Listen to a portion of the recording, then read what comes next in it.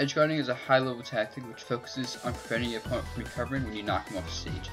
If done properly, it is oftentimes a high reward and low risk maneuver.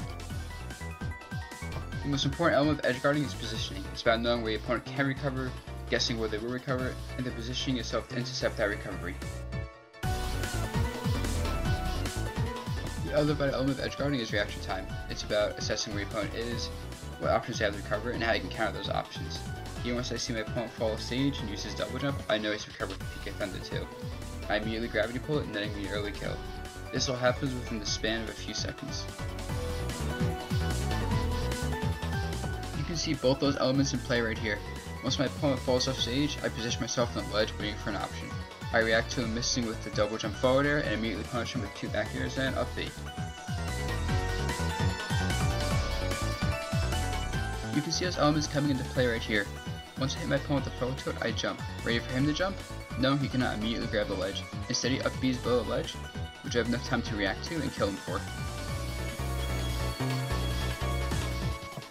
In this scenario, I'm fighting a Rob.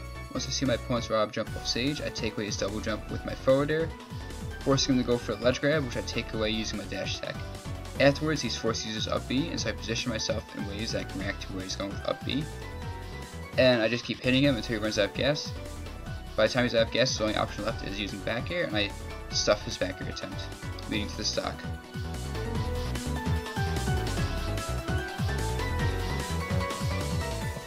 Here I'm fighting a Captain Falcon. Once I knock him off stage, I jump in the air, stopping his recovery if he goes above the ledge or horizontally towards the ledge. He side boots towards the ledge, and I have enough time to react to it with a down air. Afterwards, I just have to follow up with my back air when he does up B, netting a kill.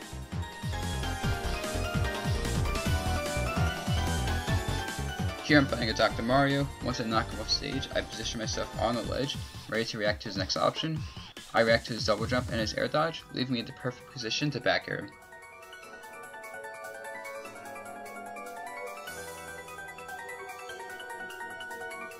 Each example of this video showcased 2 key elements of edgeguarding: positioning and reaction times. It takes a lot of practice to master, but practice makes perfect, and the results can be devastating.